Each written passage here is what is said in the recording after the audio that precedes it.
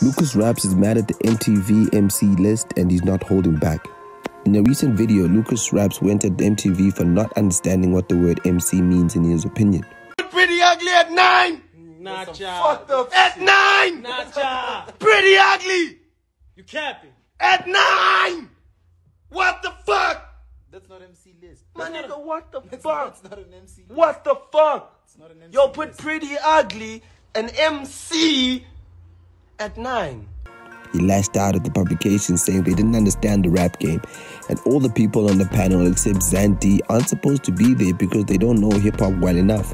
Lucas went on to say if Pretty Ugly is at the bottom of the top 10, then the whole system is rigged. This is what the finalists look like. Let me know what you think and who you think should have been in the top 10 in the comment sections below. Okay, that's all I got. Please sub for more.